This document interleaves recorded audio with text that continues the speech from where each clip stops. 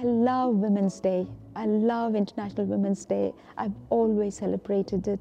An opportunity to reflect on ourselves, our achievements and our beliefs.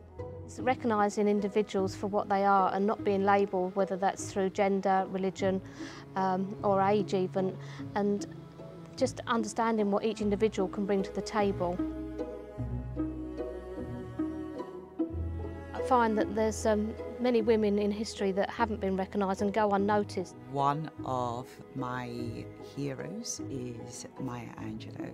Her voice really resonated when it was exceptionally difficult for people of colour and women of colour. Diversity is the richest tapestry of life.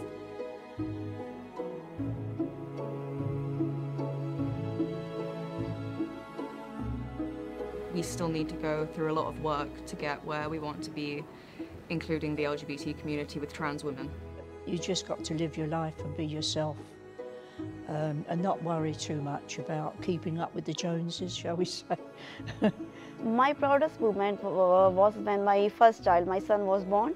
He is 13 years now, so now when I see him growing, he's more taller than me.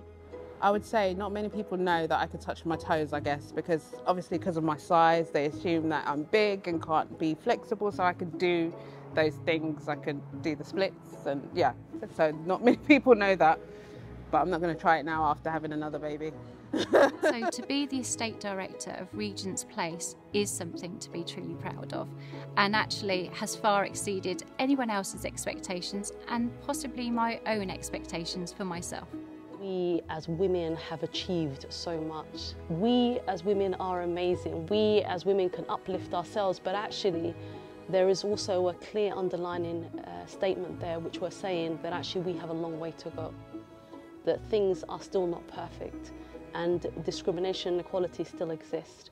So it's a celebration on one hand, but also a clear indication that actually we need to remember that we need more, we need to do more.